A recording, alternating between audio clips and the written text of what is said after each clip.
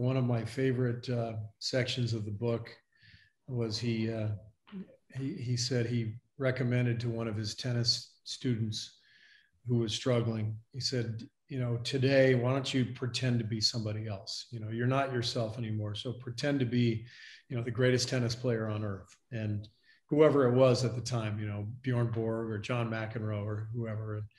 And so I read that and I was like, oh, that's a great idea.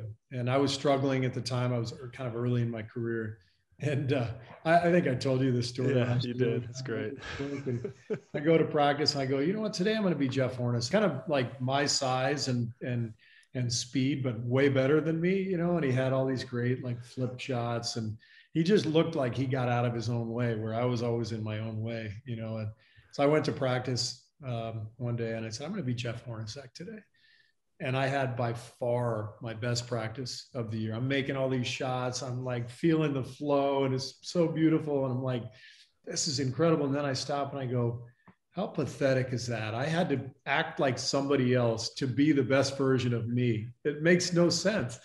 But that's what the book is about. It's like, how can we sort of, create these different thoughts and feelings to get the best out of ourselves? Because we all kind of get in our own way in life.